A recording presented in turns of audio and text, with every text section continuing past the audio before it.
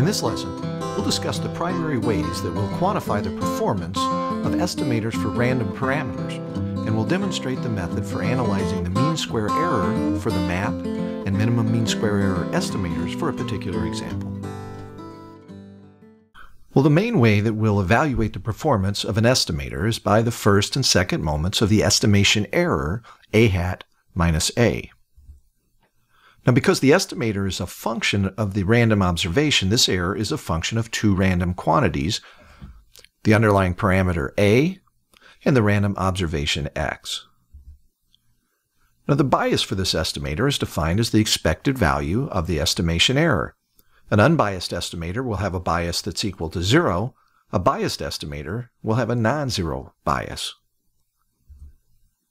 It's sometimes useful to write the estimator as an explicit function of the observation to show both of the random quantities. And the mean square error is the expected value of the square of this error. Again, we will sometimes replace A hat by the function of the observation to show its dependence on the random observation. Now let's look at the bias for the minimum mean square error estimator. Recall that, regardless of the model, the minimum mean square error estimator is always the conditional mean of the parameter conditional on the data.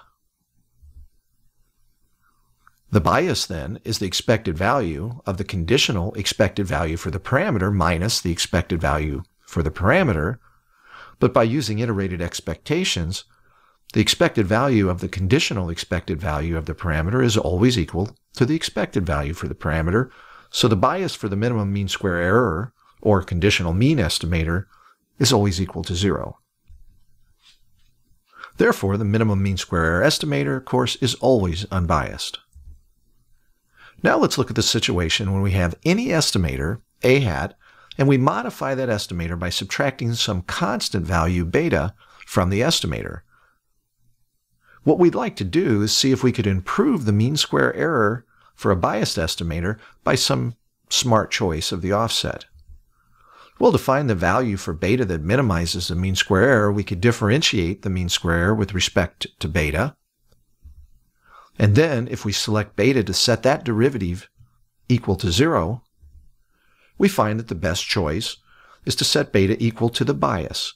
Simply put, if we have a biased estimator, then we can determine the value, and we can determine the value for the bias, then subtracting that bias from the estimator will make a biased estimator unbiased, and it'll also lower its mean square error. So in almost every situation, when we determine that an estimator of a random parameter is biased, we can modify that estimator by simply subtracting the bias from the estimator, and then not only will we have an unbiased estimator, we'll decrease the mean square error relative to the biased estimator.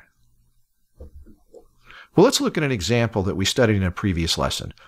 For this one, the observation is a binomial random variable with m trials and a success probability of p that is the random parameter with a beta function for its distribution. The MAP and the minimum mean square error estimators are both linear functions of the observation, and by definition, we know that the minimum mean square error estimator is unbiased. To evaluate the expected value for the MAP estimator, we note that the expected value for the observation is 1/2 of the number of trials. To see this, we can use iterated expectations and note that the conditional expectation for the observation is the success probability times the number of trials, and then note that the expected value for the success probability with this particular prior is 1/2. This means that the expected value for the MAP estimator will be 1/2, which makes the estimator unbiased because that's the expected value for the parameter. So even though the estimators are different, they're both unbiased. Now, to evaluate the mean square error for the estimators, let's first note that both of these estimators have the form of AX plus B. For the MAP estimator, A is 1 over m plus 2, and B is 1 over m plus 2. Whereas for the minimum mean square error estimator, A is 1 over m plus 4, and B is 2 over m plus 4. Now we can evaluate the mean square error for arbitrary values for A and B, and then we'll just substitute the values for each of these estimators in to evaluate their particular mean square error values. Now again, you can solve this integral and sum in a variety of ways, but I've chose to use Mathematica as my tool for doing this. Using Mathematica, I'll first define the prior probability density function for the parameter, and then the conditional probability mass function for the observation, which is a binomial distribution with m trials and a success probability equal to the random unknown parameter p. Then the integral and summation that define the mean square error, where the inner summation defines the conditional expectation for the squared error, conditional on the value for the success probability parameter, and then the outer integral takes the subsequent expectation over the success probability parameter. Finally, we'll evaluate the mean square error at the coefficients that define the minimum mean square error estimator and then the MAP estimator. Now, with a little analysis, you should be able to prove to yourself that the mean square error for the MAP estimator is, as expected, larger than the mean square error for the minimum mean square error estimator.